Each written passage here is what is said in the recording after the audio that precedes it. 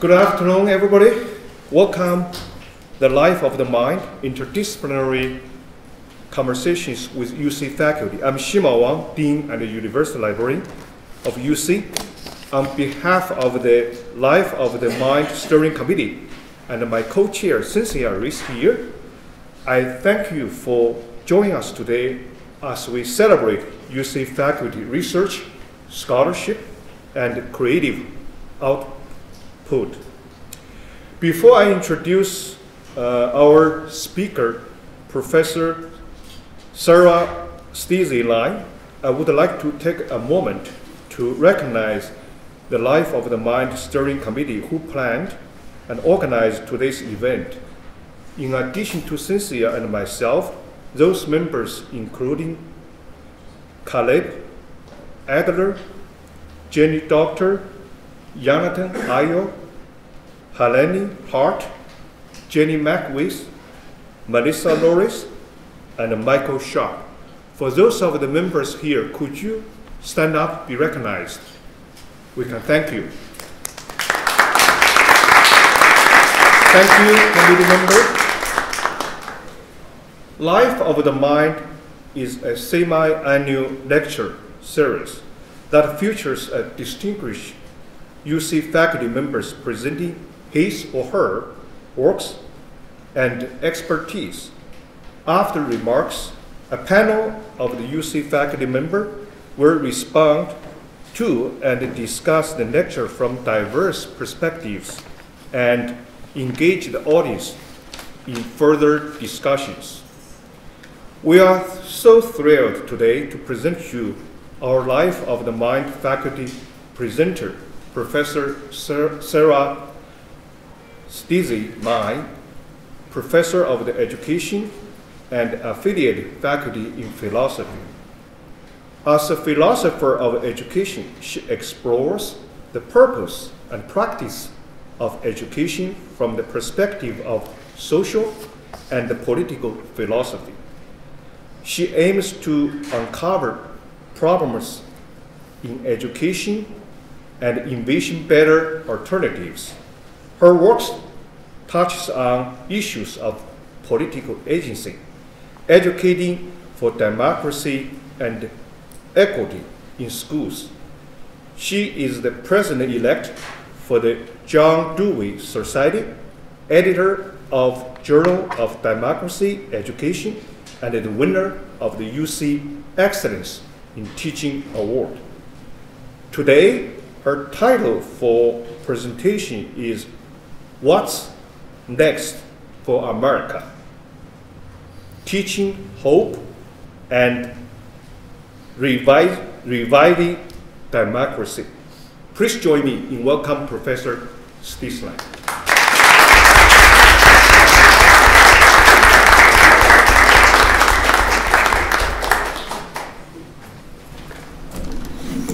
Good afternoon. Thank you for coming. I'm going to start with a bit of a request for understanding today. The sweet, innocent 6-year-old germ factory that I call my son Johnny brought home some nasty bug to me, and I have been coughing and sneezing, and I have my traveling pharmacy up here. You'll see tissues and tea, so hopefully bear with me today and I'll make it through without too much coughing and sniffling to get in the way. Let me start with a few thank yous. I want to thank the Life of the Mind Steering Committee again. Thank you for selecting me. Thank you to my colleague Elizabeth Jean-Baptiste in the back for nominating me. Thanks to the support from the UC Libraries, from Faculty Senate, from the Office of the Senior Vice President and Provost, and thanks to Melissa Norris in the back for all that she has done to organize and publicize today's event. And thanks to President Neville Pinto. You'll see that I'm building off of his Next Lives Here motto for UC's strategic direction as a part of my talk today. It's a good time to be talking about hope in the United States. On the heels of several deeply disturbing hate-based attacks within the past week, as we're in the midst of a contentious election season, and as we deal with the continued fallout of transitioning from one presidential era to the next in both 2008 and 2016, marked by significant shifts in how our polarized population experiences both hope and despair. During the 2008 presidential campaign, Barack Obama had, as he called it, the audacity to hope. And although I had been a longtime Republican, I was in a new courtship with Democrats at the time, and I got kind of swept up in that idea of hope. And from our homes, from our couches, many of us happily endorsed Obama's Hope campaign slogan. Some of us affirmed that message by buying those kind of iconic Hope t-shirts, right, with his face and simply said Hope at the bottom. Some of us took to aid in his campaign, others into implementing aspects of his vision for the country. And on Martin Luther King Day in 2009, so the day right before his inauguration, I was caught doing just that by a newspaper photographer, that's me in the big faux fur hood up here, responding to Obama's call for a day of service. And I took to those snow-covered streets. I'm holding a sign that says believe. I actually didn't create this sign, but someone handed it to me, but I realized it was significant later on. And then, of course, the guy beside me you see here wearing that Hope t-shirt. But within a few months of this Martin Luther King Day event, doubt set in, and I took my seat back on the couch, naively content to believe that things were going to get better. But at the end of Obama's presidency, on the heels of a contentious election in 2016, many of us, especially those coming from the left who were supporting Obama, started to wonder, what happened to hope?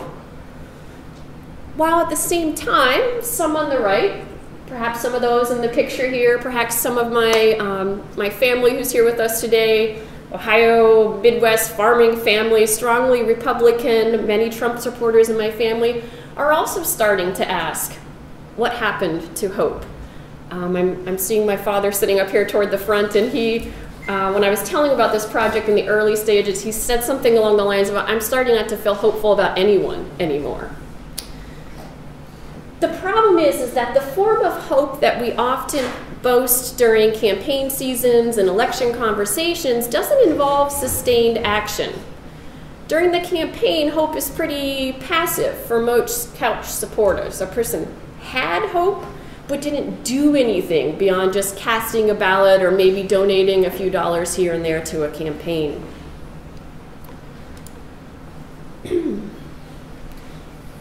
I want to briefly start by taking stock of some of the current conditions that relate to hopelessness in America. And I want to focus here on hopelessness as it relates to democracy rather than in our personal lives, where we do know that despair is growing. It's reflected in rising rates of suicide and opioid addiction and a whole host of factors related to despair. Unfortunately, these are conditions where hope is struggling, where democracy may be in jeopardy, and where the dominant form of hope that we do see is largely privatized. A recent study using the World Values Survey, this is something sent out to folks around the world to kind of assess how they're feeling about their political systems and about their day-to-day lives. The finding here that I'm going to quote from the board shows that citizens in America have become more cynical about the value of democracy as a political system, less hopeful that anything they do might influence public policy, and more willing to express support for authoritarian alternatives. Those citizens have become increasingly withdrawn from democratic participation, whether that be through formal institutions or alternatives in the public and civic sphere, so things like joining in movements or in protests. There are likely a lot of factors influencing that current state of affairs, but I want to hit on just a few here with you today. First, several of our recent political candidates have run on messages of hope, and yet the visions evoked have often have failed to be fulfilled in reality, kind of crushing those heightened expectations of our citizens. In the cases of both Obama and Trump, some citizens placed their hope in the leader himself, invoking kind of a messianic figure that they believed in and counted on. Second, structural violence and inequality have wreaked havoc on hope.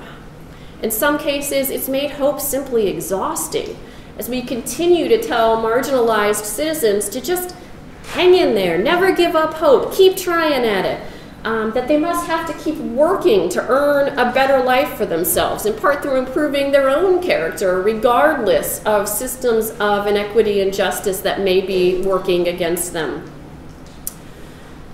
Third, citizenship in America has increasingly become centered on personal responsibility, on entrepreneurship, and private success. So we see historical accounts of rugged individualism, that founding kind of American spirit of pick yourself up by the bootstraps.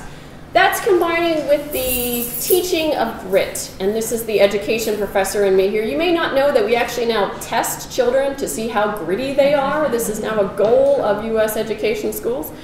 So when you combine that rugged individualism with teaching for grit, those two together feed this expectation that one's got to fight to earn one's position, to earn one's goods in a competitive marketplace.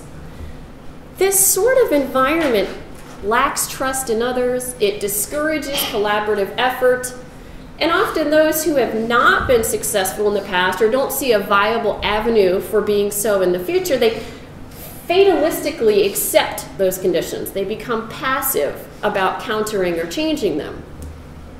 While others who have enough resources and perhaps enough power to be relatively comfortable with present life indulge in what I see as a privilege, the privilege of being cynical or apathetic. And some spread those kinds of ideas of hopelessness and jaded negativity through social media, memes we see about the ineffectiveness of government, that kind of why bother mentality that we pass along to our friends in social media.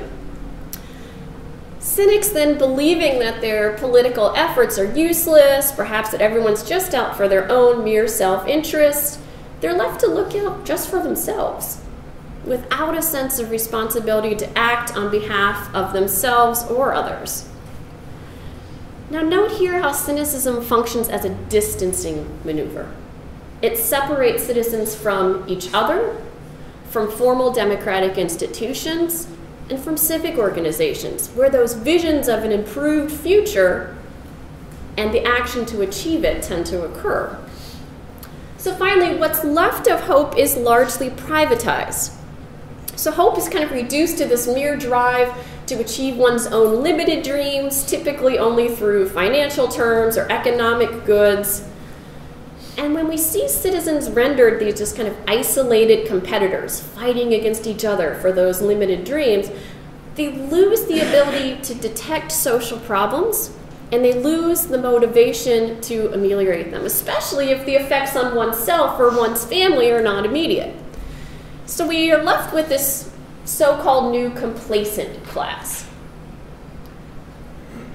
Folks who are content with the way things are, as long as they're not directly harmed and as long as they can stay surrounded by people and things that confirm their experience of the world. So we see this demonstrated in the rise of hyper-partisan confirmation bias, echo chambers.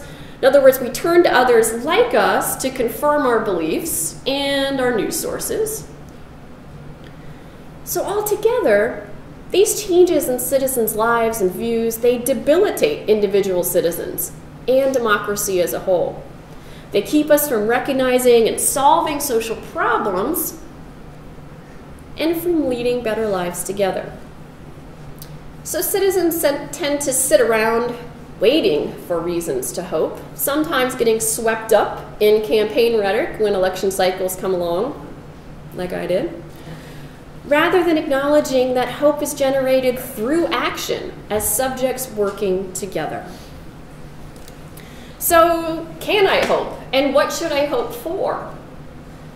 These questions guide our pursuit of the good life, and they're often shaped by our political and our educational experiences. We aren't born with ready-made hopes. Rather, we shape them through our interactions with others and with our growing sense of what's possible as we learn about our environment and experiment with changing it. Other people play an important role in that process, especially through institutions like schools, social arrangements like families, and political practices like democracy.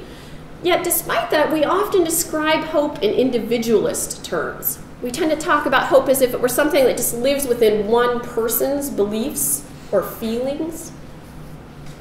So for example, a lot of theologians link hope with the idea that there's an individual who has faith in a deity who's going to act on his or her behalf. Philosophers, we tend to see hope as this kind of narrow understanding of it's an individual's desire for an outcome that is uncertain. And then there's these folks called positive psychologists. They have this wonderful job of studying happiness and optimism and things like hope. And they see hope as describing an individual using their willpower and what they call their way power to achieve clear aims, often in the distant future, so big overarching goals. This sort of individualist understanding of hope fails to encapsulate the full process of hoping and its potential impact on democracy. So my goal today is to explore what's next for America as I try to think about how we might revive our struggling democracy. I want to explain what hope is, why it matters to democracy, and how we can teach it to students. I'll start by offering a pragmatist account of hope, one that's firmly rooted in the real circumstances of life, like the kinds of conditions that were contributing to hopelessness that I just mentioned. And I'll show how a pragmatist view of hope is not individualist, but rather is necessarily connected to other people and can be used to enrich our experiences in democracy. This is the kind of hope that I think can help us counter some of our current political struggles and social problems, all the while building a new democratic identity for us together. So I'm going to consider both how we hope and what we hope in democracy. Now, I realize American pragmatism is probably a philosophy that's unfamiliar to most of you in the room right now, and I want to try to lay out some of its key claims without getting bogged down in heavy jargon of the field. Believe me, all I have to do is say that I'm a philosopher, and some folks' eyes just like glaze over. So bear with me as I try to lay out some of this. If you've never heard of pragmatism, it's one of the few distinctly American traditions in philosophy. It started right here in the United States, and if such a thing as the American spirit exists, I think pragmatism captures it well. It's about facing difficult realities and responding with hard work and ingenuity and a vision of a better life ahead.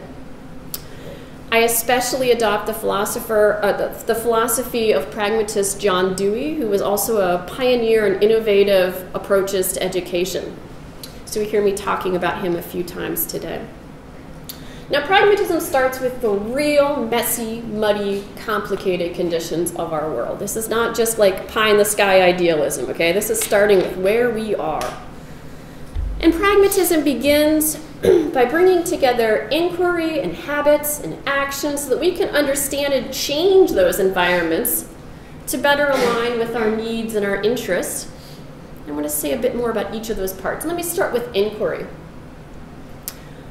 Hope often arises in the midst of despair, when we've lost our way, when we're struggling to know how to move forward. And when those moments occur, we should turn to the process of inquiry via the empirical method to help us explore those situations, understand what's going on, consider possible courses of action, and to test out various solutions or hypotheses. Yes, this is a form of inquiry that's carefully and closely aligned with the scientific method. You might have seen around town, there's those big billboards up right now for UC Health that say, "In science lives hope." I think they're on the right track. You'll hear me talking about the role of science and inquiry again and again. It's empirical inquiry that helps us to understand and act upon and change our environment so that we're able to move forward out of those moments of despair, out of those challenging situations. Notably, this method combats that stagnation of fatalism, urging us instead to formulate and to try out solutions. Second part of pragmatism is growth. We grow when we apply what we've learned from that inquiry. We create new ways to smoothly move from one activity or experience in our life to the next. Now, we tend to think of growth as kind of progression towards some specific outcome, like graduating from UC. But this way of thinking tends to place all of the emphasis on that final static terminus, rather than focusing on the process of growing as itself educative and worthwhile. So pragmatism's alternative view of growth doesn't neatly and linearly move toward that fixed goal. Instead, it describes trajectories that are much more complicated. As changes occur in one's environment, pragmatism asserts that people have to continually return to that inquiry, going back to develop new hypotheses about those situations, to revise their aims and their goals. So John Dewey works with what he calls ends in view. Ends in view are relatively close and feasible goals that we hold, still difficult to achieve, but pretty close at hand, rather than those overarching, long-term, far-off goals in some distant final endpoint in the future. Those ends in view, they guide our decisions and our hypotheses along the way. They keep us resourceful and attuned to present circumstances and the opportunities they present so that we can move forward toward that desired alternative. So each one of those little ends in view that we fulfill, they sustain our hope by highlighting the meaningful headway that we're making, and they direct our further actions. Now, of course, many people think of hope as goal-directed, future-oriented. While objects of hope may serve temporarily as ends in view for pragmatists, it's the practice of hoping that moves us forward through inquiry, through experimentation as we pursue that kind of complicated trajectory. It's what helps to unify our past, our present, and our future. So hope then isn't just this vision of a far-off future, but rather it's a way of living in the present, in the moment, that's both informed by the past and some anticipation about what's to come. So as we try to explain what's next for America, by charting ends in view, we have to first address what is and what was in America. Now, the third part of pragmatist account here is something called meliorism. I was speaking with one of the respondents beforehand. She's like, I've never heard of this. I had to go look it up. So let me tell you about it, because it's certainly at the heart of what a pragmatist view of hope is. Pragmatists recognize the difficulty of our present circumstances, those messy, muddy, complicated moments in which we live. Yet they approach them practically rather than idealistically, using thoughtful action and believing that circumstances can be improved. So meliorism holds that there's significant evidence in our history to show that we can make things better through effort and especially through collective work together. So unlike simple optimists, those are folks who tend to think the situation's necessarily going to work out for the best. No matter what, things are going to get better. Pragmatists believe that people have to make effort to contribute to better outcomes. Such efforts are rarely undertaken alone. Instead, they're tied to others who are working together to solve social problems. So this meliorism, it's not a belief in inevitable progress, like things are going to get better, but rather it's a call to human action, especially in the midst of struggle and uncertainty. So I'm going to explain this picture. You're probably wondering what this is here. This is on the rug of the Oval Office during Obama's presidency. Martin Luther King Jr., certainly a champion, a practitioner of hope, was enshrined here using a phrase he actually borrowed from Theodore Parker, where he says, the arc of the moral universe is long, but it bends toward justice. Now, importantly, given that a lot of hopes fell flat under President Obama, that messianic kind of figure I was discussing, Martin Luther King doesn't stop at the arc. He says human progress never rolls on wheels of inevitability. It comes through the tireless efforts of men. You hear meliorism there? You hear effort, work? We cannot wait until we have a clear picture of final future goals. Rather, we have to act now in intelligent ways and through inquiry to bring about better conditions. Now, admittedly, one might not be drawn to this sort of melioristic outlook, especially if one's life has been plagued with hardship. But such an outlook can be supported and nurtured with evidence. So professors, religious leaders, fellow citizens, we can chart that historical impact of human effort that has demonstrably improved the world, revealing goodness and just action even in the midst of or following many atrocities of justice. Then the final part of this pragmatist notion of hope is about habits. When we're deep in despair, we're unsure how to proceed. We flounder, and we may succumb to some bad tendencies in those moments, things that lack flexibility, like cynicism and apathy, things that keep our lives stagnant, that fail to keep up with the changing world around us. But rather than reconciling ourselves to such a state, pragmatism is offering us a way of life that can reorient us, redirect us in new action. Now, a lot of folks, if I said the word habits, you tend to think of dull routines, things we repeat daily without much thought. Pragmatists get kind of a different understanding here. They view habits as predispositions to act. They're energetic, they're active. Habits organize our perception of the world based on our past experiences, but they also help us develop new ideas so that we can try out and move ourselves forward. Habits are what give us that know-how to act in the world. So we employ scientific inquiry not just to change the world to meet our needs, but also to reshape our habits when problematic conditions or novel situations arise. And it's that intellectual aspect of habits that gives them meaning, that keeps them elastic and growing. And even though we tend to carry out our habits in like seemingly independent or individual ways, it's this process of inquiry and growth and the development of our habits that unites us with the affairs and the well-being of other people. So one of my key claims today is how I want to define hope. I want to say that hope as a set of pragmatist habits is most essentially a disposition toward possibility and change for the betterment of oneself and often others.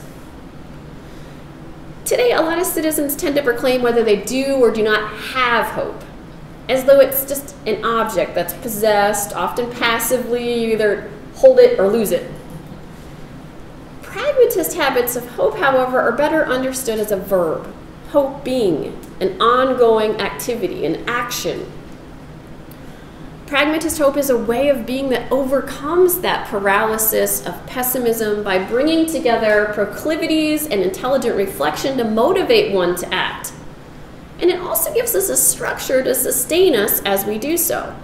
So hope is a way of projecting ourselves forward toward a better future, positioning us toward action. And hope helps us envision what that future looks like, ensuring that it arises practically out of our current conditions and our knowledge of the past. Yet we move beyond those conditions through assessing possibilities, determining what do we desire, and imagining how we might rearrange our circumstances to achieve new and better conditions, to figure out what's next. So we use our imagination to construct those creative solutions and to envision using our agency to impact the world and change our circumstances. So you hear imagination and courage and agency all working hand in hand. Such an emphasis on agency and action suggests that we shouldn't just be standing idly by, as we see a lot of our citizens doing today in the face of significant social problems. Nor should we throw up our hands in the air in resignation, asserting, oh, we've lost hope. For hope is within us, and it's realized in our actions. It's not something that we hold or claim, but rather something we're in the practice of doing. It may not be in our hands, but it's on our shoulders. I want to be careful here because I don't want to suggest that we bear this kind of weighty culpability when we fall short or if we find ourselves exhausted by our best efforts at hoping. Because you have to remember, pragmatist hope is a collective call to work and action. Now there's this interesting group of folks living in Central America, kind of an off-the-grid group, if you will, where their entire culture is based around a political notion of hope. And an anthropologist named Leah Harrow went in to study this group, and when she came back out, this was the summary of her findings, and she shares some words directly from the group, and I want to share them with you. She says, hope is tended and increased in dialogue and receptive listening. Our hope grows and we become better because we know how to listen. The political dimension of insurgent hope, of creating a different future, requires the work of listening and speaking with others to find pockets of light and possibility that would be invisible without the advantage of multiple distinct perspectives. So hoping engages in this rather open-minded listening and collaboration. It brings people together rather than distances them like cynicism does. Hoping moves us beyond ourselves, connecting us not just to other people, but to the what was and to the not yet. Pragmatist hope then relies on trust. Trust in each other, trust in the ability of people to positively impact the world. Trust is struggling right now, as is my coughing voice, bear with me. Trust is struggling in a neoliberal economy where we're taught that we have to compete with others to meet our needs. But what pragmatist hope demonstrates for us is at best a spirit of togetherness, a we of political life, and at minimum an acknowledgement of our necessary connections, relationships with others, that often achieving our own well-being is dependent upon fruitful interactions with others.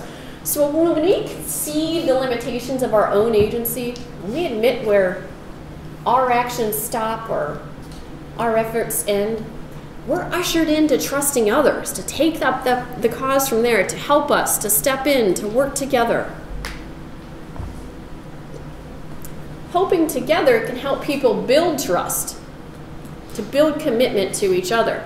It's this forming of the we, this mutual care through hoping together that can help reaffirm the value of democracy, of shared political life, of freedom, all in the face of rising support for autocratic rulers today.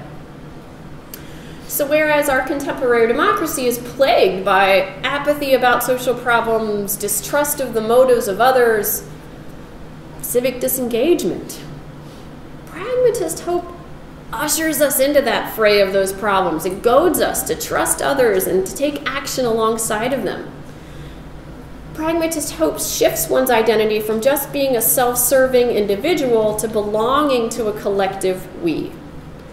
Such an identity enables citizens to better detect social problems and to recognize their mutual stake in them rather than just passively or cynically sitting by. Hope is not all about happiness, though. If we look outside right now, we see a lot of upset people taking to the streets around America, protesting and speaking out, disagreeing with the world they see around them. This is a sign that democracy is alive, but I think it could be improved if we better connected political dissent and hope. Now, perhaps counterintuitively, hope can lead to dissent, because when we focused on that improved future that we desire, that better future ahead, we often find ourselves pretty dissatisfied, pretty frustrated with how things are in the present. But that discontent can be used proactively as democratic dissent. So when you have that sort of dissent, you're not just expressing your own dissatisfaction with the current state of affairs, but you're helping others to see the problems, kind of consciousness raising, if you will. Then you're putting forward solutions to be discussed and tested. That sort of discontent becomes an important part of cultural criticism, of critique, and of inquiry geared toward improved social living. So unlike cynics are really good at complaining, but not putting forward any alternative instead. Dissent mobilizes action and it engages democracy to imagine and work toward a better future with knowledge of the past and previous visions that have been fulfilled. So turning to an authoritarian strongman may be something we resort to when we don't feel personally effective in achieving the world we want. Yet it's another way that we resign our agency, that we turn over our power to someone else. Instead, dissent is a way to take the struggles and frustrations of our citizens seriously and to give citizens agency in addressing them. So dissent enables those struggling citizens to name problems in the world, to call for collective work, and to engage in action rather than just resigning oneself to the negativity and the paralysis of despair. So through hoping together, we build our resolve, we bolster our courage to change and improve the world, and when we hope alongside others, we're buoyed when we face disappointment and obstacles and failure. Now, some folks would say that American democracy requires shared content to work. So we all need to have a certain level of patriotism, for example, or commitment to justice in order for democracy to work. I'm arguing it's this practice of shared hoping that binds us together. That shared hoping adapts to our changing environment, allowing us to affirm and amend our American ideals along the way. So hope matters to democracy because shared hoping, and in the content of that hoping, ties communities together. Hoping with others for the same goals entails a joint commitment that gives our connection substance and direction. Inviting others to engage in the imaginative parts of hope can help break down some of the walls between citizens that we see in America today. Part of the sort of polarization that we're seeing stems from stereotypes that we hold of folks across the political aisle, if you will. So perhaps that common ones, Republicans are uneducated and racist, Democrats are elitist and out of touch. When we imagine and problem solve with others across party lines, we have firsthand experiences that are going to confront those stereotypes with examples of intelligence and care and creativity and resourcefulness and more. And when we do this sort of work together and our focus is on our shared fate in the future, we're pushed to see that humanity and the value of those we may disagree with politically. Those shared conditions, that shared fate, can give rise to shared objects of hoping, so the what we hope for. Those shared ends could be things like the principles of democracy, so justice and equality. They could be physical things like public parks or public schools. They can be ways of life that support and engage democracy, so things like cooperation and deliberation. They might be values. Having respect for persons. They could be practices like listening. Things that have proven useful within our inquiry in the past to help us face challenging situations. But the point here is that citizens work together to determine and revise those objects of hope. And when the shared hopes arise from people, public, so groups of people, arise to solve those current social problems, to achieve common goods together. Those publics, they talk about that shared fate. They often form organizations or movements, societies, groups. And as they do, they seek out a wide array of perspectives on the issue at hand. Within that group, then they name their struggles, they chart paths to improvement, sometimes through developing shared content for hoping, what we hope for. And it's these kinds of activities that help to build a sense of belonging, of mutual concern, that counters that sort of individualism, that self-interested behavior, and the distancing of cynicism that we frequently see today. Now, from a pragmatist perspective, our identities are based in our habits. A pragmatist understanding of hope urges us to see hope as not merely instrumental toward achieving something else, but rather constitutive of our identities now. Now, of course, our identities influence how we interpret the past and our future.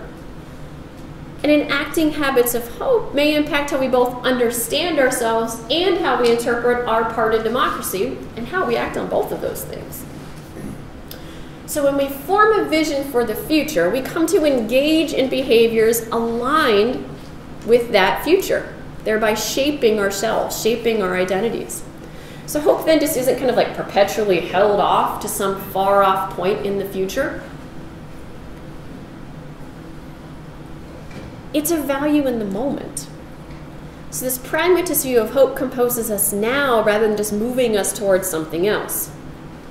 Now, culture is something that we tend to think of in the past. So it gets memorialized in traditions and statues and documents.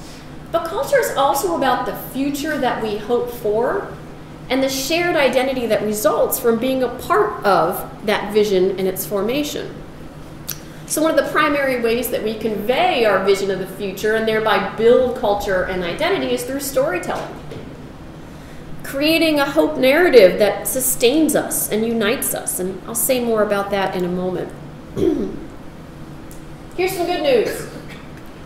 One of the best parts about habits is that they can be cultivated, nurtured, learned, developed.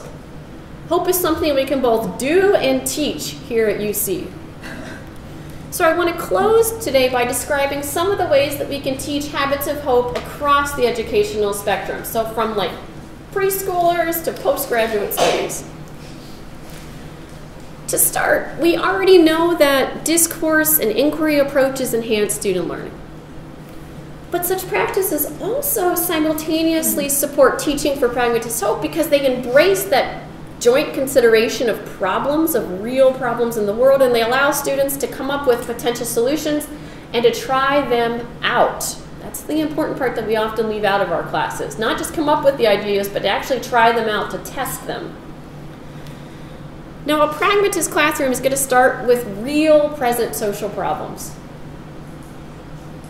So perhaps in America Day, this might mean a history classroom that tries to decide how are we going to handle that Confederate monument on campus or in our local community. Or a gender studies course trying to determine an appropriate response to propose new federal ways of defining gender and thereby protections against gender discrimination in binary terms. Professors, teachers can actively support students through the problem-solving process as a means of developing their own capacities toward hopeful living. So we aren't just teaching how to solve one particular problem.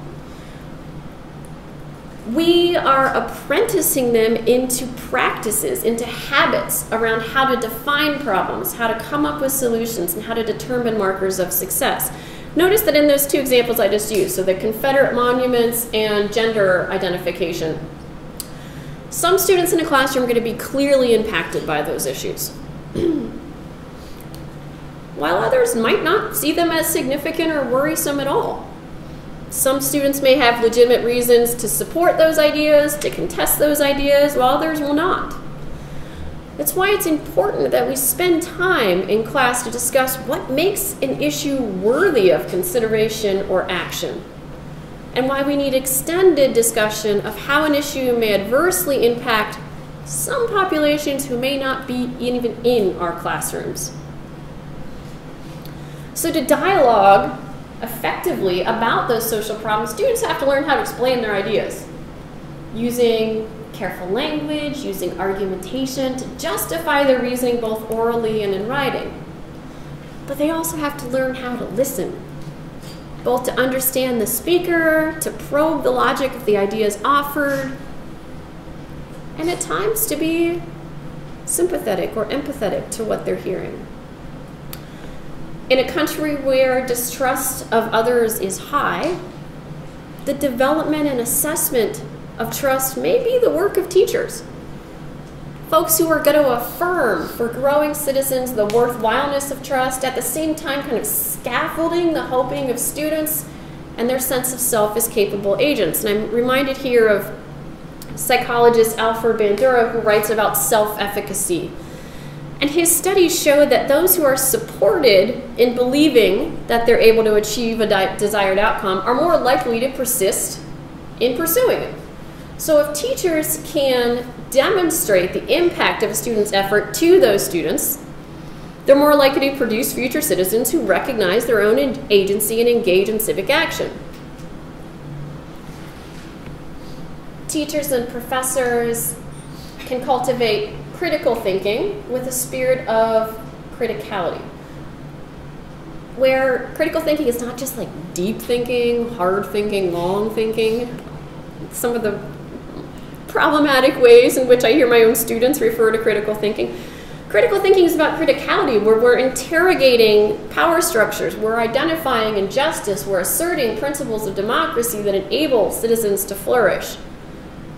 So importantly, teaching for hope empowers students with habits and methods to critically question how the world works and why some problems even seem inevitable or unalterable.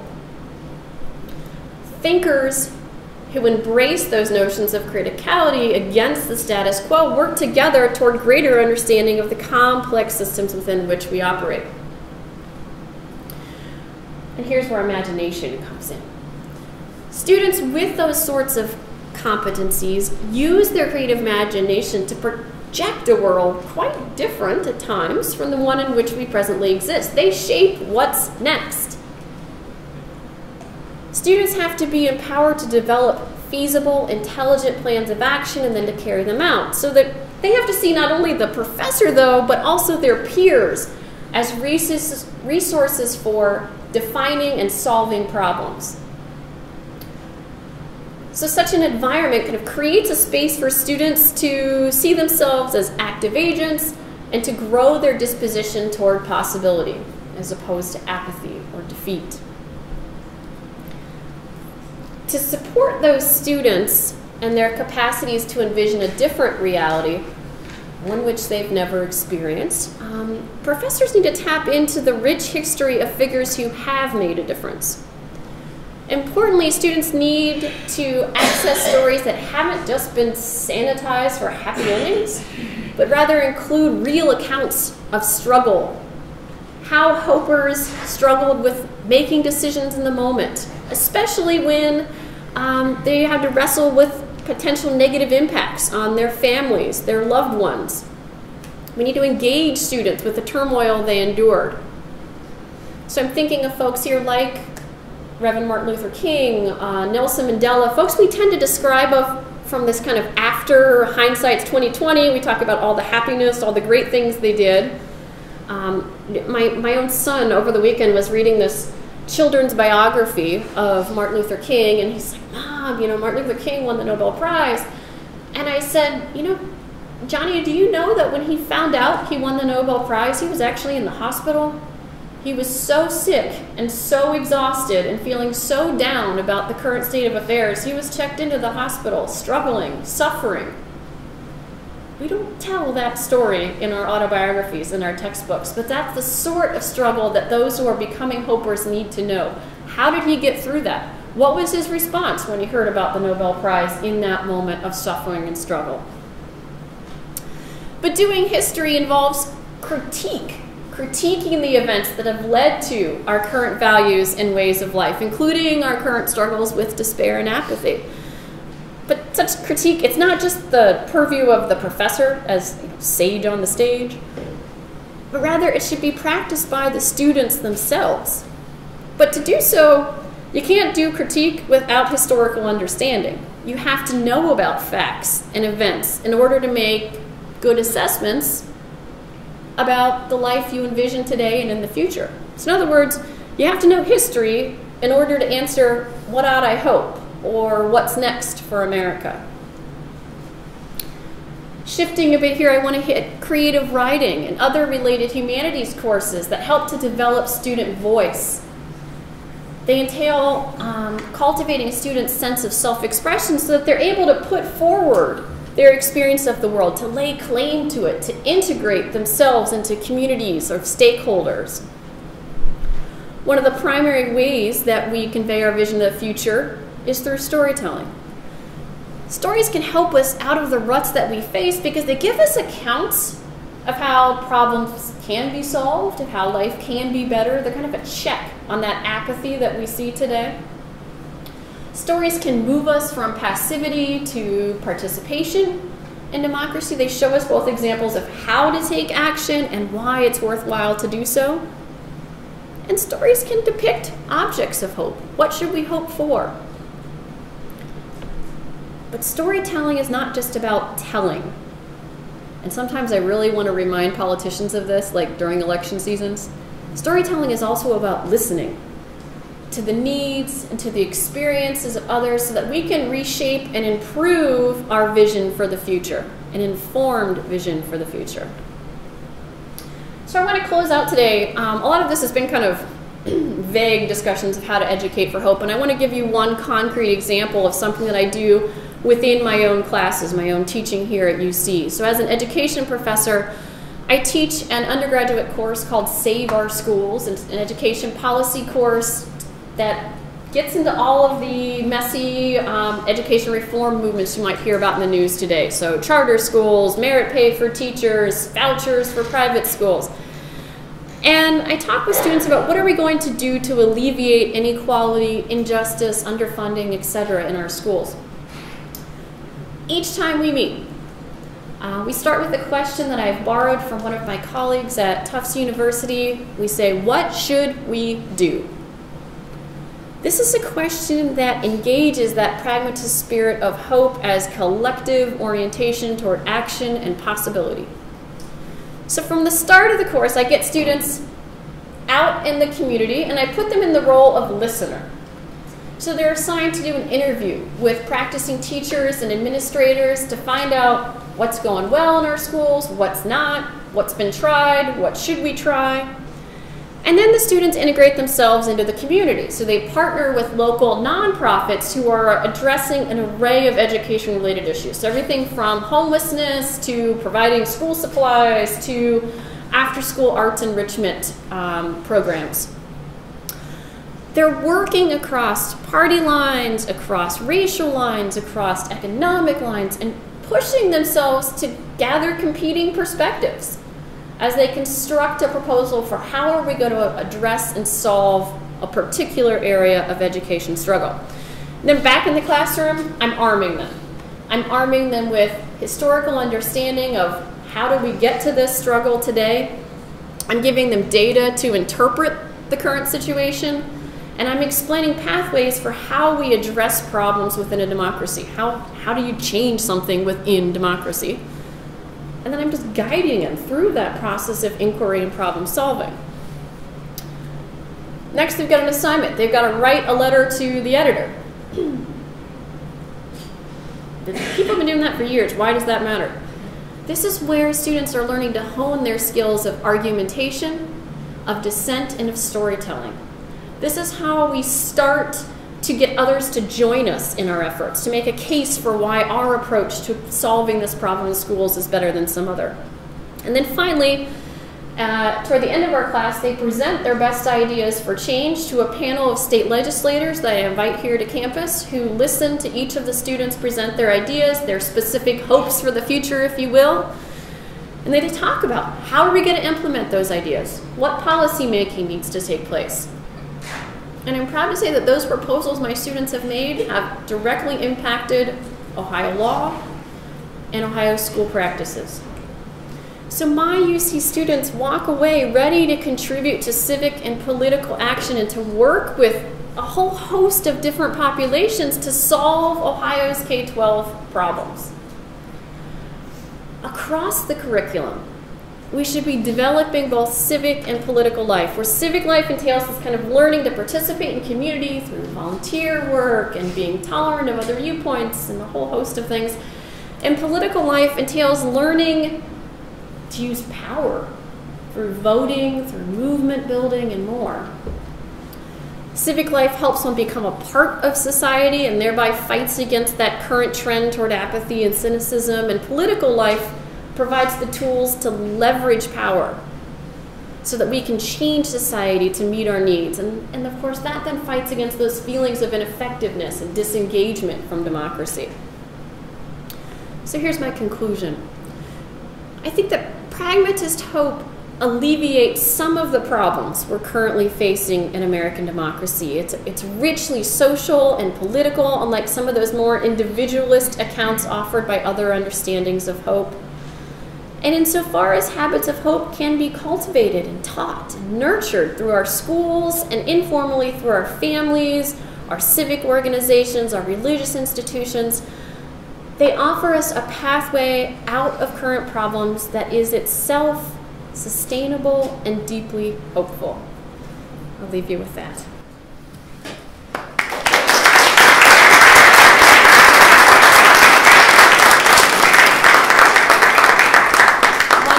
One little plug here. I do have a new book coming out on this topic next year, and the reason I want to highlight it here is because I want to thank UC.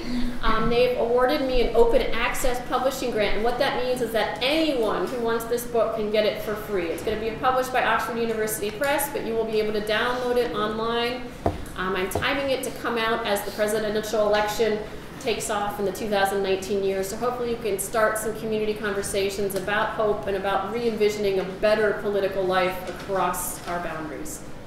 Thank you.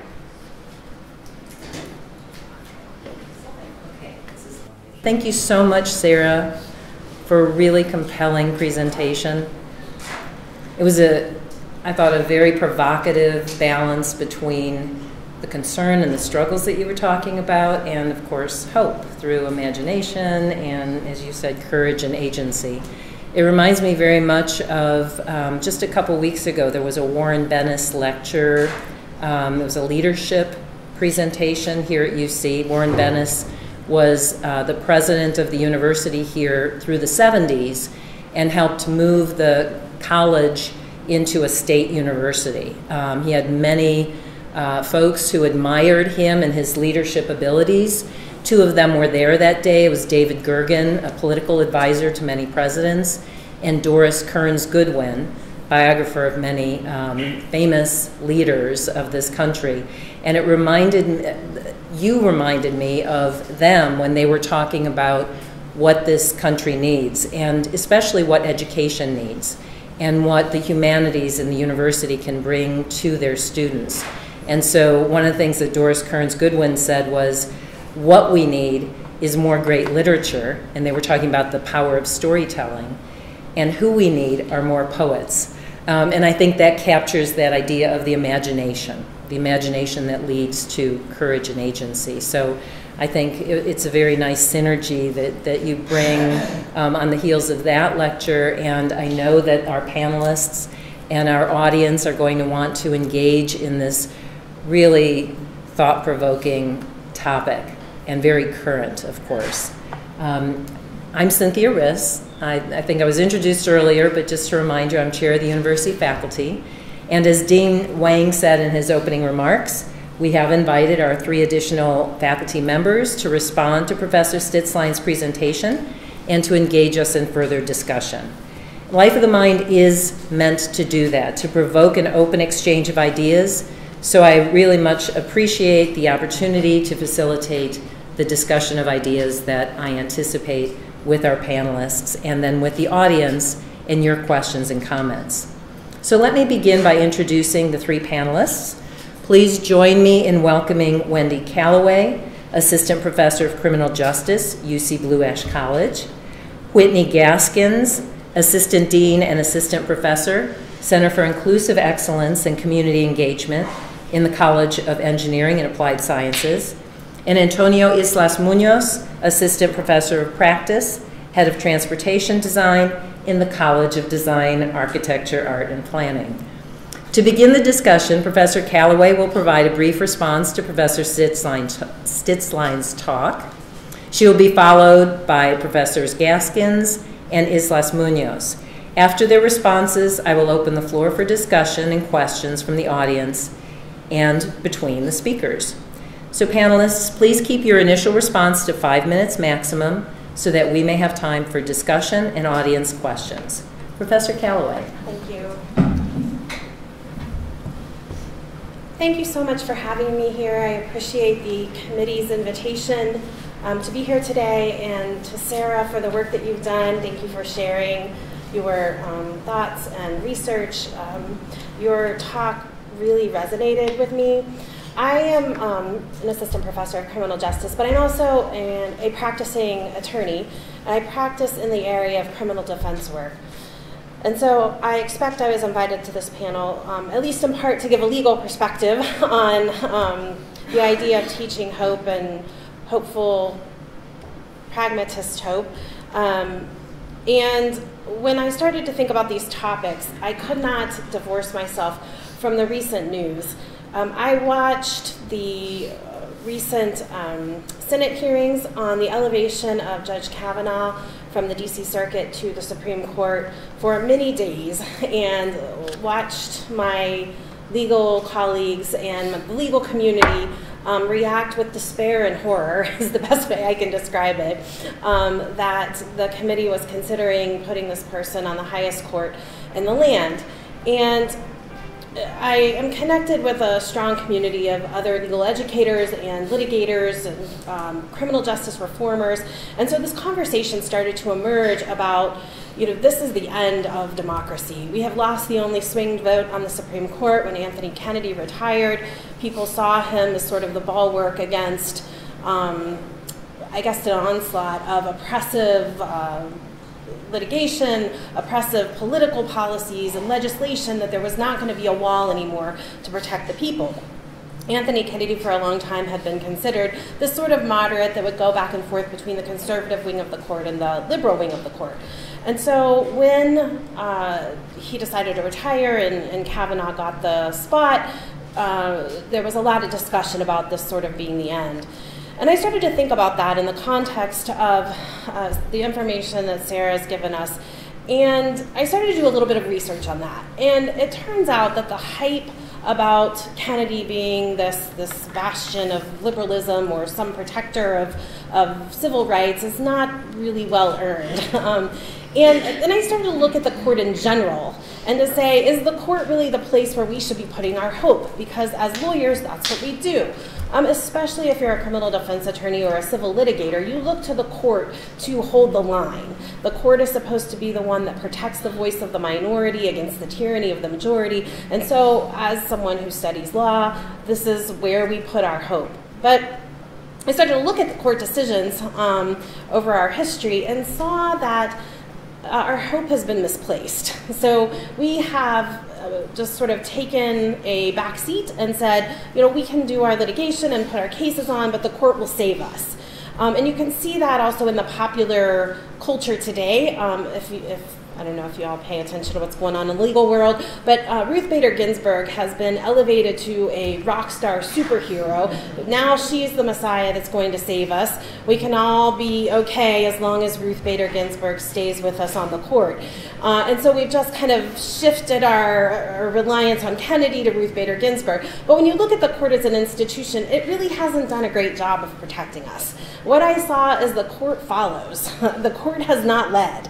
And I just jotted down a few decisions from Dred Scott, where, basically, if you're African American, you can't be a citizen.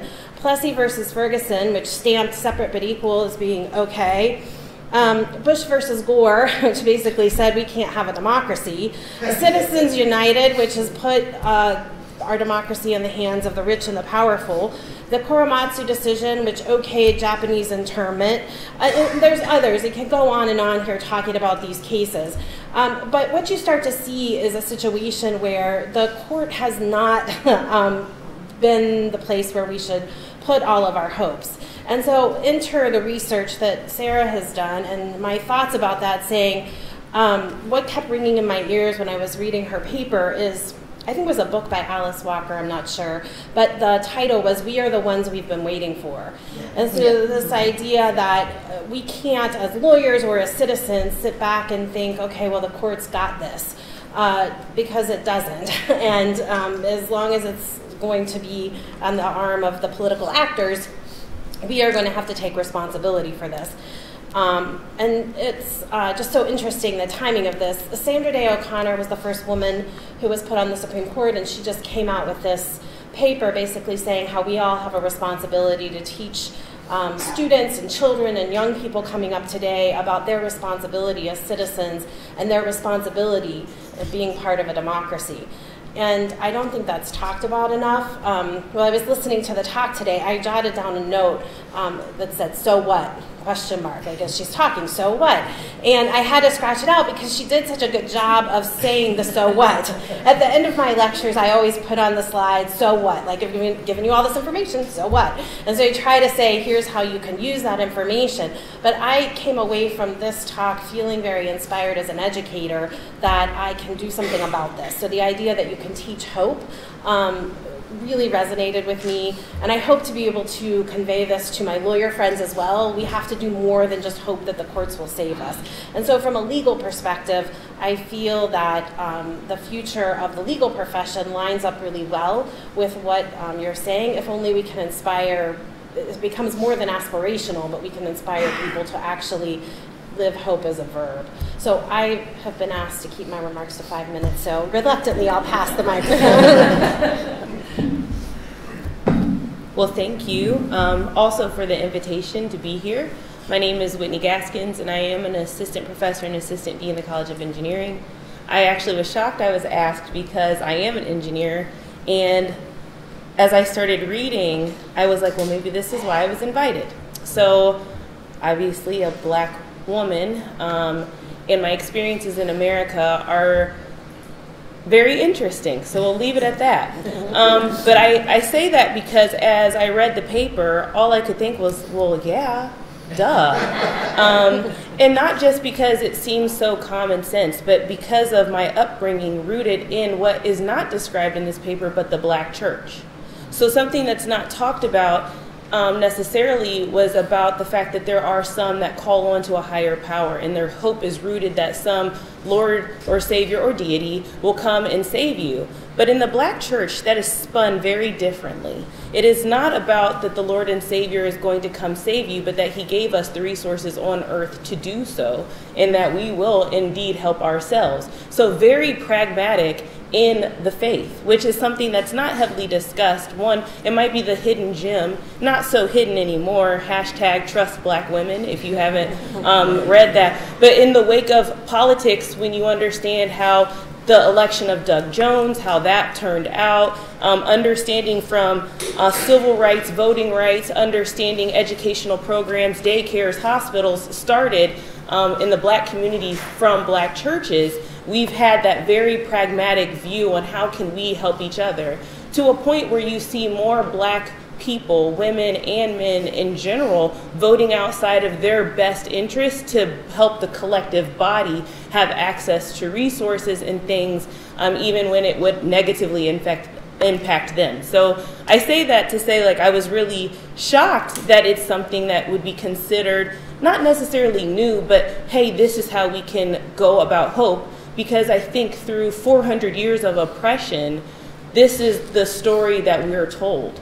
This is what is passed down line by our elders. And yeah, it's interesting that it's rooted in church. So I found that to be very interesting, but I also found that it might be one of those times where our church opens our doors to more people, so that they too can understand the process in which we go to help solve our collective problems.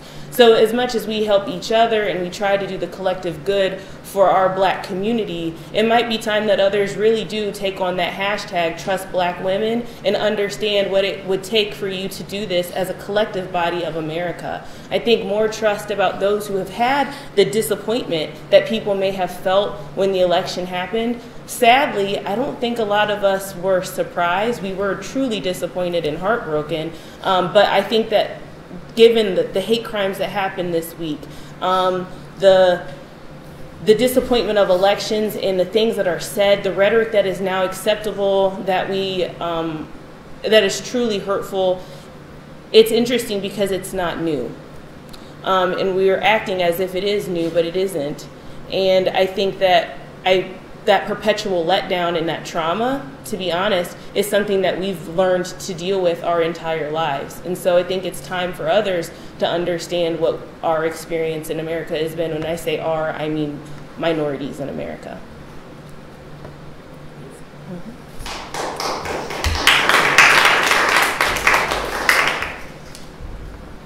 Wayne, thank you so much for the invitation, and thank you for your talk. I'm going to start first by saying that I come from Mexico, so I've been in a country where for 70 years we had what was called the perfect dictatorship. One political party that would cheat on elections every 6 years, and then like there was change in power and stuff like that, but still when I saw the title of your paper, Sarah, I was like, okay, this is going to be interesting. Hoping and democracy is not something that in Latin America goes really well together. And it made me think, because when I started reading the paper, I really found those points that resonated with what I thought I wasn't going to find in your paper, I found. And that was the point of action. And I want to start by addressing, although my main contribution is going to be about technology, but that part of the complacent class, that the perpetual letdown is dangerous and it makes societies dormant. Yesterday, or the day before yesterday, Brazil had a big election and they yielded to this. And I was thinking that when I realized that, we also had a big election recently in Mexico, and it was fundamentally different because the society in Mexico was active for the first time in a long, long time. So part of this was facilitated by technology, and I don't know if that choice that we made in Mexico is going to be good or not, but social media had the ability to reach out to people and make them move. Now, we still have the same problems with fake content being moved, and people are waking up and starting different things, but I think that at least it's exposing people to different ways of thinking and making them question things. So that's really good. We're about to go into a major revolution, which is going to change the way we live today. We are on the verge of what Jeremy Rifkin calls the third industrial revolution. Other economists call it the fourth. But let's say, to put it in perspective, the level of change from the pre-industrial society to a post-industrial society, or pre-oil and cars to post-oil and cars, we're on the verge of one of those happening again by the combination of autonomous mobility, renewable energies, the shared economy, and the Internet of Things, amongst other factors. And this could be used to bring out a better future, like you described, or an endowment society. It could be used to serve private interests that will give us a consequence, a future that is not the one we want. So whether we let hope or despair lead our decisions from now on is going to be crucial. We have a world where we're going to have autonomous vehicles roaming on the streets. And when we realize that a great part of the economy in the United States is from people working on driving cars, we have to decide what that shape is going to be. If we let the corporate interests do it, a lot of people are going to be left without a job. Same thing, connectivity, Internet of Things, all that big data that all these new sensors and cities products, vehicles are going to start producing can either be used for the greater good or be used for other things. And we just had this internet neutrality things be taken away, which is part of the despair, I think, that people have not been ready to fight for these things because they're comfortable in their lives. We have the shared economy as well that is changing the concept of the need to own something, the need to be this person that's defined by the objects that you have. So I'm hoping that this concept will also transcend into a shared hope, where I love what you mentioned about hope is not about your personal goals, and it's about transforming the them to the we. And that has to do with being exposed to otherness and seeing that it's not a bad thing. And I think technology can bring that to us. Just to close, the way that we can use hope and action to change it, me coming from design, has to be with the acceptance that the change is going to bring good and bad things, and through iterative improvement, we can achieve this, and hopefully we are smart enough to use technology to our advantage. Thank you all very much. Thank you. I'm going to turn things over to the audience, but it's interesting. One of the things that I'm observing in your responses is the tension between what you were talking about, the personal and the collective. You know, Wendy started with talking about her frustration during the election, and yet you bled into the legal community working together. Whitney, you talked about your background as an African-American woman, and yet you started talking about the collective body of the church and how they support each other. And Antonio, you were talking about your life, your personal feelings of, you know, in your background in Mexico. And then you moved into that disciplinary body that you belong to that will hopefully lead us to some promising futures for technology. So I think it's the idea of this, I think, resonates with a lot of us personally.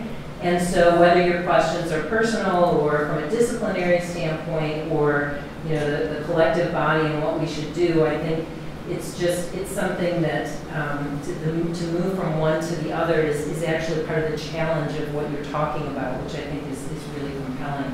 And Sarah, if you'd like to get up, I'll drag your chair over here. So this is the high-tech way of getting Sarah to come on over here. I know I might, excuse me for just a second. Get this coughs out when I can. So I'd like to open up questions to the floor. So who would like to start us out with either a question or a comment, whatever you would like to address to any one of the panelists or to Sarah? I kind of put them on the spot. They've had it easy up here. Yes, Sarah. My question is for Sarah.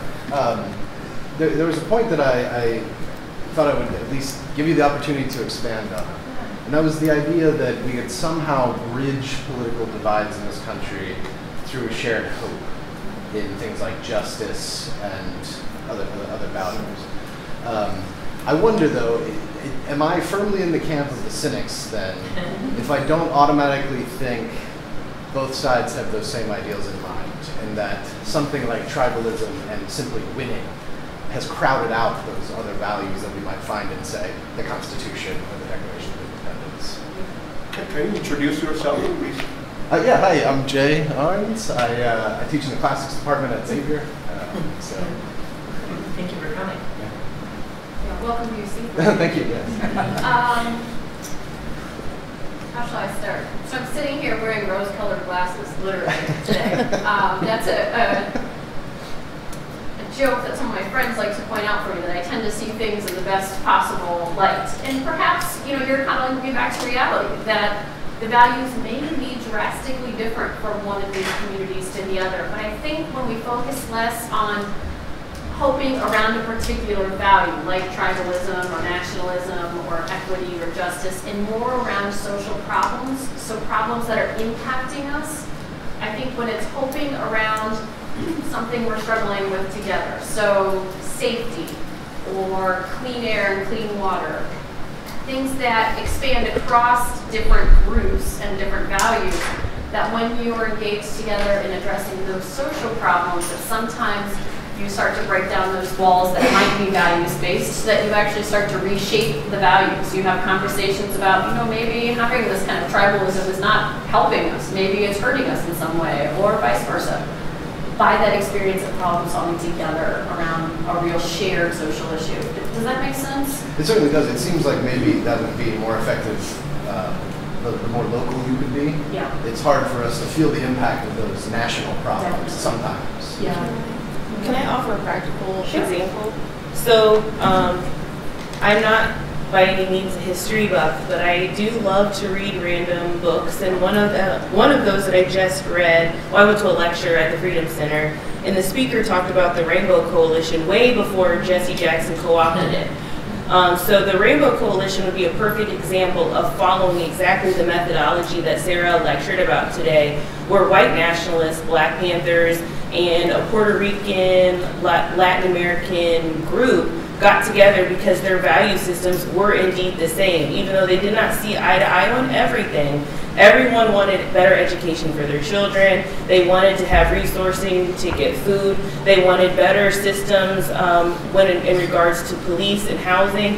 And they came together, can you imagine, Black Panthers, white nationalists on the same stage, preaching and talking to their communities about why they should work together to bring about change. It was that Rainbow Coalition, which was in Chicago, so very local, that in Chicago that really could bring about change in that city, that actually did start to spread in different pockets, that chapters in different cities across the United States developed their own Rainbow Coalitions and actually brought about change.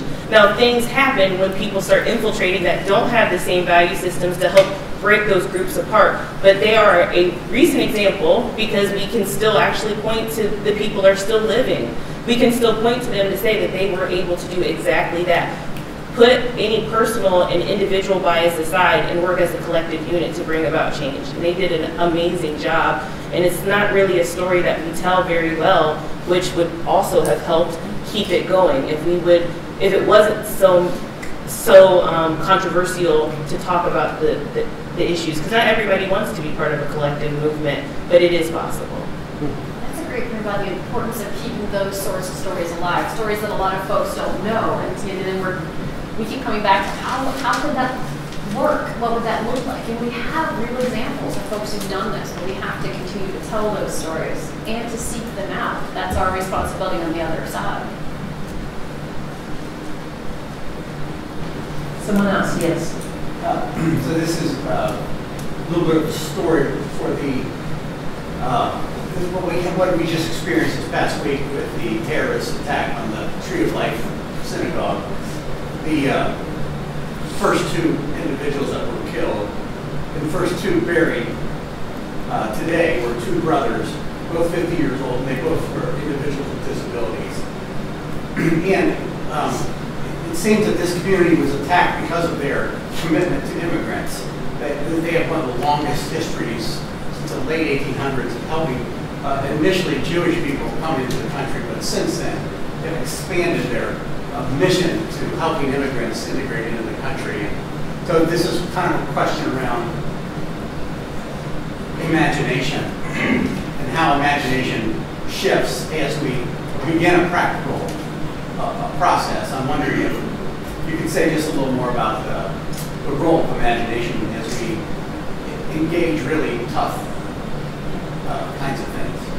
I think part of what I need to emphasize is that imagination for me is not just like radical, unconnected ideas. So it has to kind of grow out of what we've done in the past and what we know of the past, what we've done so far. But that doesn't mean it's limited or bound or constrained in some way. And so sometimes imagination is trying to do that think outside the box kind of work of how could things be done differently.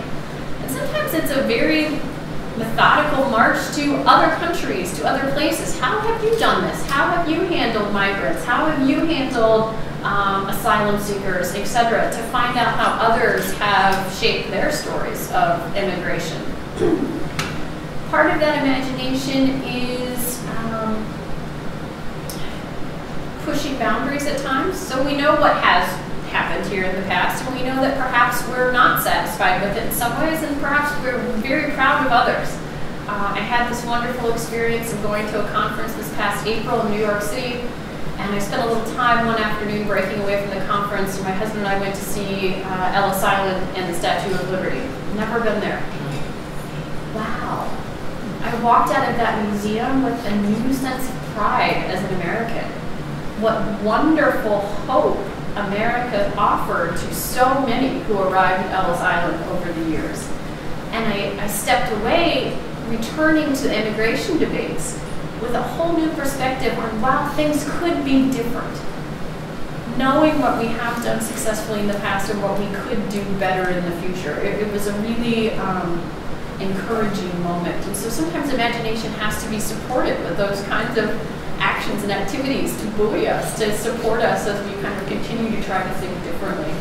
That also means not shutting down ideas. We're pretty quick in America to be like, that's not going to work. Move on to the next one. We already tried that.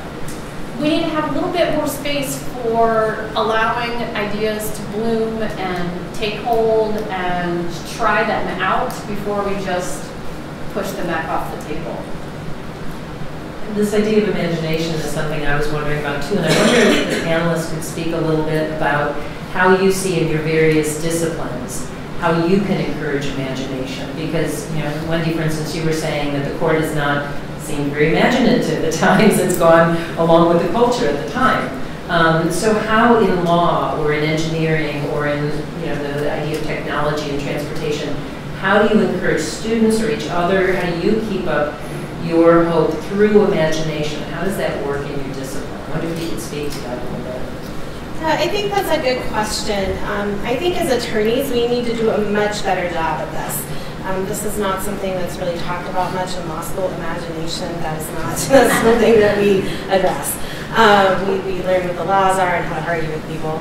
But I think that we need attorneys to do more than just write briefs and go to court. We need to think about, you know, is this a good way that we're getting our judges?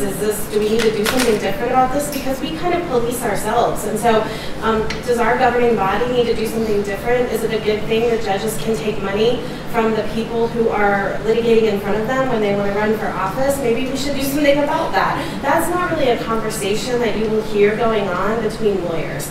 So I think as a community, we need to take more ownership and responsibility for the legal system and the way that it operates. And so just thinking about the way judges get on the bench is very in my mind right now. I mean, that's just one idea. I mean, there's other things. For a long time, you know, during the civil rights movement, lawyers were involved in that. They were involved in pushing that forward and getting legislation on the floor and supporting people who were, you know, engaged in civil disobedience. And I feel like as a legal community, we've really stepped back from that. And so I think that the conversation needs to start probably in law schools about, you know, how can we think a little bit more creatively about what it means to be a lawyer and our responsibility to the community rather than just representing a person. But there's a lot we can do. And so I think talks like this are very helpful to just kind of get that conversation going.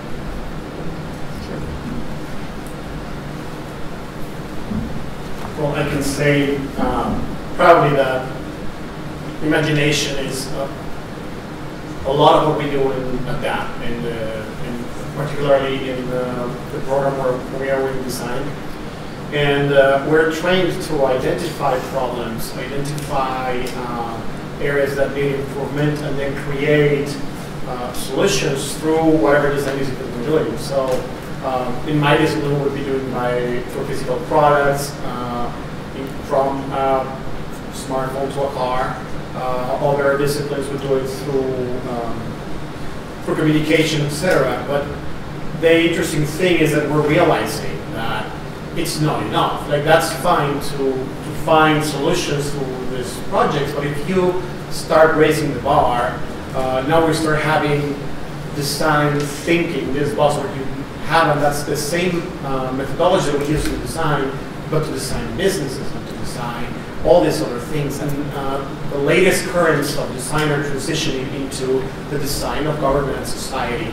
And I'm hoping to see, as our disciplines grow, where this can be applied to these areas. And the most important thing is it's not composed by designers. It can't be. It needs to be composed by engineers, by attorneys, by educators. It needs to be a multidisciplinary effort there. But it's always this simple methodology. You find something that's wrong, and then you create a solution. It may not work the first time, but you learn from your first attempt, so you create a second version, and you continue that continuous improvement. I would add that just like in DAP, engineers are encouraged to imagine because they are to create the things that are not here. They are supposed to take big ideas and make them a reality. So it's interesting because also design thinking is something that we do in engineering. We also couple that with engineering design process, which is that iterative nature of making sure that your product will actually be feasible and work. But the design thinking piece is a bigger component about making sure you talk to your stakeholders before you design your product to make sure those who need it can actually use it and it works for their environment. So I think that imagination coupled with the design thinking also helps with this idea of hope, because it brings the stakeholders in on your project as part of just the methodology. I think in my own practice, I teach an innovative course with partners in DAP. We teach a class called Sticky Innovation, and we introduce the idea of a wicked problem, which ours is colony collapse disorder, hence Sticky Innovation. So just a catchy title to get students involved, to understand design thinking, human-centered design, arts-based research, engineering design process, and how all of those can work together to solve something like a wicked problem. And a wicked problem truly is, it's not an evil problem, it's just a complex problem, something that has lots of different solutions, and one solution will cause some unintended consequence. And so how do you actually design in a world that way? In my class this semester has the engineers, industrial designers. It's a great space for them to understand how their imagination really will impact the world. I'm smiling as I'm listening to this because this sounds like my dinner table conversations. My husband's here in the room in the second row, and he's a mechanical engineer at Procter & Gamble, and it's bringing all of this together, right? So I'm hearing about what he's doing at work, and is having to think out of the box thinking and to solve some problem or come up with some product that folks are calling for, and then I hear the nitty-gritty daily, oh, this part of the machine didn't work today, what are we going to do? And yet I'm coming to the table, and we're from very different political perspectives. He would identify likely as a libertarian if I put him on the spot right now, whereas I'm part of the left at the moment. And so we have these political debates going on, and then I'm saying, okay, you're trying to solve that in designing a new product. I'm trying to solve how to make schools better. So I'm turning to, okay, what are my legal precedents I can use to back me, and then when do I need to propose policies that are going to push beyond what the courts have supported so far? So it's all of this sort of imaginative work. It's happening at my dinner table, and I think it can happen at dinner tables around the country if we foreground that sort of imaginatory exploration and problem solving together. It's not just something for the business place, but it's something for families and communities to do too. Yes. And by the way, could you hear the two questions before? Should I bring the mic around, or were you able to hear the questions? Okay, I see the yeses. That's what I thought. I'll speak kind of. Actually, my question builds off of the conversation that was just happening, and you finished with some nice examples about how, as instructors, we can think about bringing these ideas to our students. But I was thinking about in terms of our daily lives, in terms of our work in our institutions, and the people who aren't in our classes anymore. Do you have some ways to think about, just in our daily interactions, of how to sort of bring this way of thinking to help us all sort of develop these skills? I'm thinking even in committee meetings, right? And part of moving us in this direction. Sometimes it's really simple. Apathy and cynicism are really widespread and rampant right now. And you'll hear them in the smallest of little comments. I mentioned social media in my presentation, like, the snarky meme about how ineffective government is, or what a waste of time it is to take up these kind of efforts. Those get shared a bazillion times because they're funny or poignant, but yet they're paralyzing. And so when we let them just circulate amongst our conversations and our way of seeing the world, they're causing stagnation in our society. So simply speaking up against those moments when folks say, that's never gonna work, okay, so you may be a bit of a curmudgeon about this, maybe gotta make a little light of it, but let's kind of shift away from that shutting down, that relinquishing of agency and action, and what can we do about it? Making that call for what can be done, even when we're facing our friends and loved ones who might be shutting down those views. I think that's a simple, tiny way. Looking for examples elsewhere and bringing those examples back to your communities, back to your families, to say, hey, have you heard about what the Black Church has done? Let me tell you about this history. I'm sitting here taking notes in my head mentally, thinking I'm going to listen to this later, because so many of the points you made are really pointed for me to think more about how do we hope better, drawing on that rich history in the Black Church. Those are just small examples. Maybe the panelists have others. I would say ask questions when you see something that you disagree with. It's like, okay, so why am I disagreeing with this? And give it some thought, analyze it, and you may realize that you actually don't disagree. You'll constantly be changing. Just that part of inquiry that you were mentioning, Sarah, I think that's crucial. Like as designers, for example, we're taught, let's say, how to design a chair. And now, from now on, we can never sit in a chair and say, this chair is perfect, because we'll always analyze if the ergonomics are wrong here and there. And I think that's a part of everything. If one person lives life with the knowledge that they have today and they're not open to these new things, it's very difficult to realize that. That's why I think that the worst thing that can happen to a person is to live amongst people that are the same, right? So this otherness will bring things, oh, this person does this other thing differently, right? I was just witnessed in Mexico, went for a conference, and I would see that we ordered some pizzas for the students for the workshop that I gave, and students were not taking plates because they were disposable plates. They were cutting the cardboard from the pizza and they were making their own plates. So they were more aware than what I was doing now. So now every time I will go have pizza, I will, my question was, should I contribute to this, which I just did. I think this constant thing will slowly bring it to this change. I just want to piggyback off of what Sarah said. I think that, and I've been thinking about that too. What does this mean for my colleagues? I have a pretty good handle on in the classroom how I can start to integrate this, and I'm working on it now with voting, trying to overcome apathy and cynicism. But what does that mean for the world at large? And I think that a nice parallel might be, if you're a person in the world that has like privilege, like racial privilege, you can spend that privilege by speaking up when people say things that are offensive or think it's funny or don't understand or trying to educate. And so and this is the same kind of thing. You have some information, you have some knowledge, you put some thought into these things. We now have this education and awareness. We can go out into the world and kind of spend this privilege now and say, apathy and cynicism are easy. That's easy. You have to do the hard work now of being a part of the society. And it can be in small ways by not passing on the meme, or in larger ways when you hear someone making an offhanded comment, instead of letting it go, saying, well, let's talk about that, because this is really important. The future of our democracy depends on it. So it's not okay to be apathetic. That's just taking the easy way out. It's not okay to be cynical. That's comfortable. But let's work together to do more. And so I think that's a way that all of us, in, like you said, committee meetings or wherever we are, can start to try to drive the conversation a little bit more. I would add to that, make civil discourse cool again.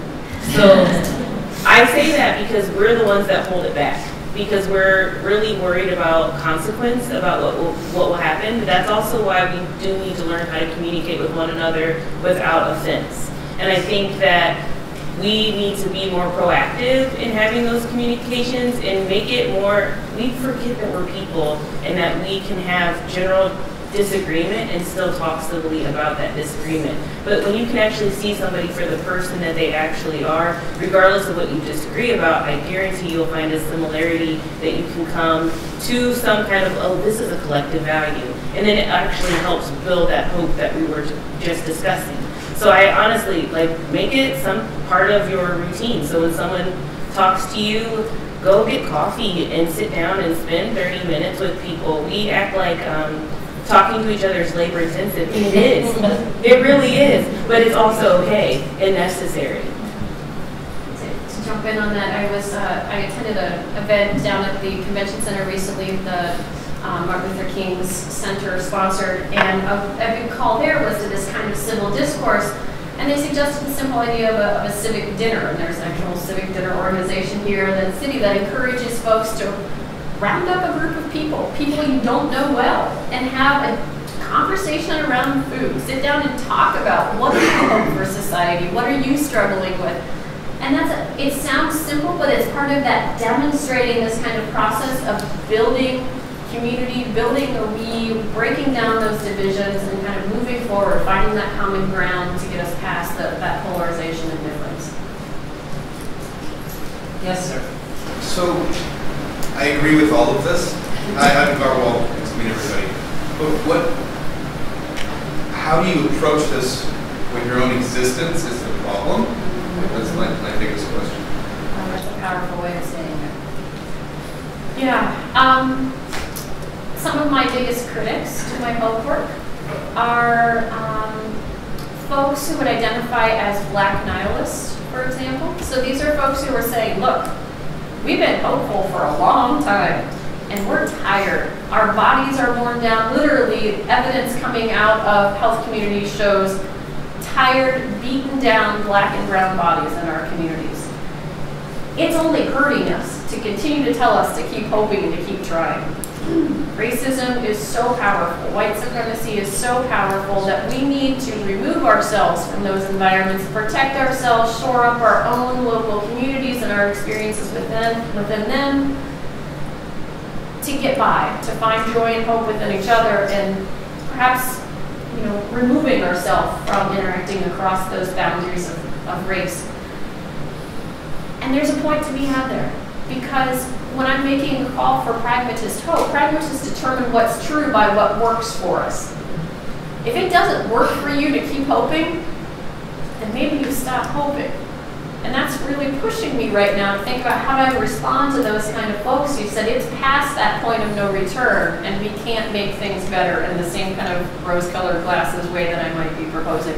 And if that is your body or the body that is being annihilated or erased or attacked, you're in a very different position for experiencing and being told that you have a responsibility to hope. And that's why I'm very careful to say hope might not be in our hands, it's on our shoulders, but we can't expect everyone to shoulder it in the same way, and that those who are of power, are of privilege, actually have more responsibility to heed that collective call to ensuring the well-being of those who do not.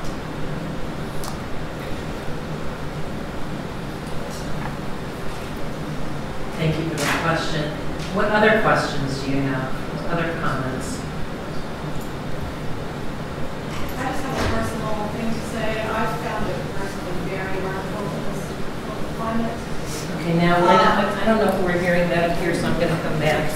My hope has been in this political climate. I have friends pounding the pavement, signing up voters. When John Husted and the Supreme Court of Ohio purges voter rolls, it annihilates and negates everything that they're doing. And I was asked by multiple people to go door to door and try to get people to sign to vote. And I have professors who were signing up to go.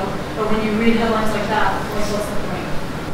So I hate to end on a negative vote for yeah, so just, that's where I've been, like, personally. And I kind of just fundamentally love this. So maybe that's responsible.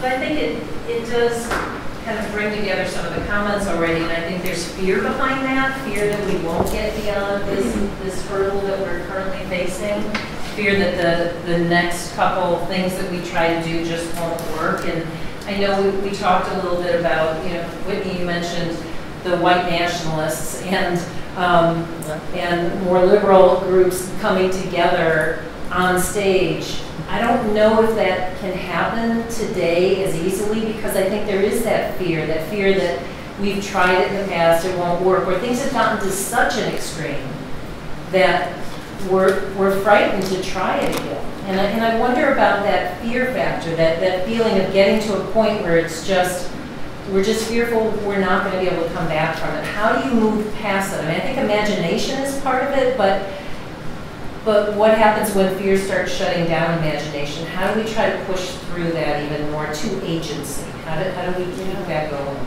I think that one thing that we kind of talked about but gloss over is that high sense of self-efficacy that each individual actually does have to have to make the collective movement work. So I would actually couple self-efficacy with growth mindset as well. So you have to know that you can kind of go somewhere and that you have the skills to make a change. I will never lie and say that change is easy. No matter what the change is, it always will be difficult, and there will always be some opposition. It's just physics, right? So that is that whole science.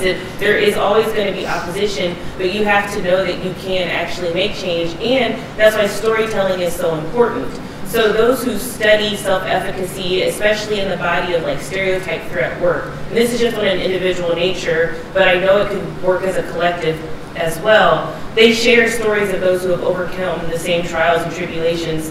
For example, other black engineers. I might tell a story of another black engineer so my students know that they in fact can graduate from this college even though that they're a minority student. Those stories of overcoming help build their self-efficacy to know that they can too do that. They can too persist. And it's the same thing for our society. There's always been opposition, and I wouldn't even say now is more polarized than 1950. I wouldn't say that. I just think we're surprised that we're seeing it in 2018. I think that we have told ourselves that we've come so far, and we really didn't. What was happening in the 50s is happening today. Nothing is new. The weapons might have changed, so maybe it's not necessarily rope, but it's guns. We're seeing this, right? So I think that we really need to be honest with ourselves and actually try to get those parties together. I actually do think people can come together and talk because we really talked about the issue instead of talking about publicized hate. And no, I don't blame the media for this. This is real hate. People do harbor it. If we really talked about our true value system, all of us want education for our children. I have done focus groups in churches for the past 2 months asking church people what do they want for their children. Everyone wants a quality education. It is standard. Everyone wants access to healthy food and resources. You talk about those things that people actually want, then you can actually make collective change. Stop talking about the things that divide us, talk about the things that make us similar. And I would add to that I think it's important how you define your goals. As a criminal defense attorney, I know something about hopelessness, and sometimes I have to realize walking into a courtroom that I'm not going to win the case. And the system is corrupt and it's biased, racially biased, and sometimes I go in there knowing that I'm going to lose. But the best that I can do that day is just to hold space for this person. This person is standing against the government. That's it. That's a win for me, is they had a person there. And so there's a beautiful story about a man that went to the White House every night during the Vietnam War and held a candle. That was his thing. He showed up with a candle every night, weeks, months. And someone came to him and said, "What are you doing with this candle?" And he said, "Do you really think that's going to do anything? Do you really have any hope that's going to change anything?" And he said, "I'm not trying to change them. I'm here so they don't change me." And so I just think it's important that we think about what we're trying to accomplish, and sometimes it's just a little bit, but that's important. Which is also pragmatic, right? And then we're talking about, so we need to stop thinking about like this big, huge umbrella, faraway goal and start small and make a change where we can. And that is actually how you make the momentum. That's also how that Rainbow Coalition started. It was just in Chicago with a group of three different groups. I mean, it's very possible you can get to a bigger goal, but don't be scared to start small. Baby steps. So I would say it is hard to not lose hope in many occasions. Absolutely. Resilience is something very important, and I think everybody will have a moment to say, "I'm done with this, and whatever happens, happens." I won't blame her that, but the other side, and by the other side, including my one person, that's not going to rest either. So it's just about continuing to do it, because even though the United States is in a very dire political situation, there's still a lot of places that have had the scars of having that dormant society not continue to hope through action, right? So something beautiful about the United States that we will see is that even though things are happening everywhere, people are out there protesting, and it's out there, it's discussion, TVs everywhere, and it's quiet in other places. So just don't let it go quiet. Some of the things I've said today I think sound very grand and wonderful. Where are they actually happening? So I think sometimes we need to highlight moments when they're happening because they are happening every day.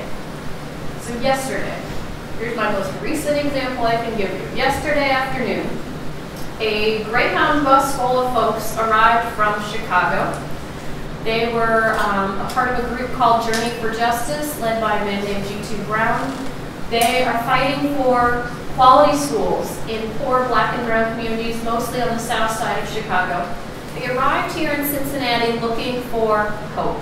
They had heard that even though you might quickly hear Cincinnati Public Schools getting D's and F's on its public report card, you might not know that we're one of the leading urban public education districts in the country. Folks come here to find out how we provide wraparound services, to provide resources, to provide an array of services that our students need to succeed in Cincinnati. So this busload shows up. We take them into 2 of our local schools here in Cincinnati to show them how we are educating in ways that are working. Afterward, we gathered for a press conference, a public space to share our frustrations about poor schools in Chicago, to talk about the numbers of schools being closed down, to talk about democratic restrictions. So in Chicago, they have an appointed school board. Folks are feeling that they don't have any checks and balances for the folks who are making decisions about the schools. They share this publicly. WLWT, other stations are there listening and reporting out the frustrations of these folks from Chicago. And then we hear visions of how it can be different. A parent here in Cincinnati whose child had autism and some other significant intellectual and physical disabilities talked about the services that she received here in Cincinnati because she talked about her anger, her disappointment at what had been provided, and her ability to create change within our system.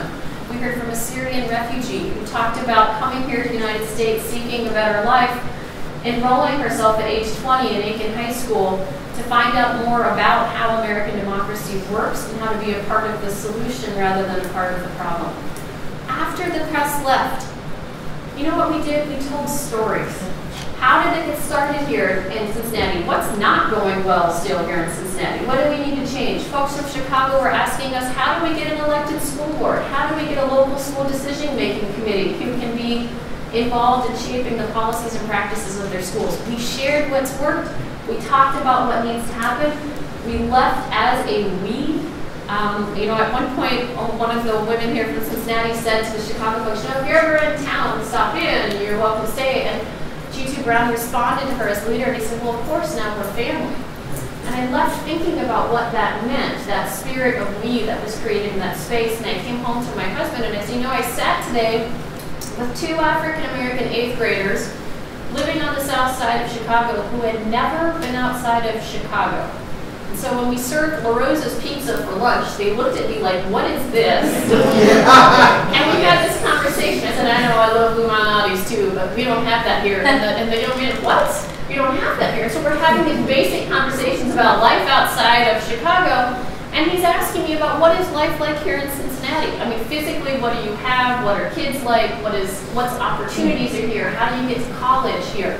And I came home and I said, what an amazing experience that I have today, interacting with someone who I might not otherwise have any reason or occasion to interact with. And we left becoming a we around hoping for quality schools in Chicago, in Cincinnati, and across the country. These happen every day. You've got to find them and get involved in them and take action in them. I promise that we end on a positive note, and I think that's a very positive note. So first of all, let's give a round of applause.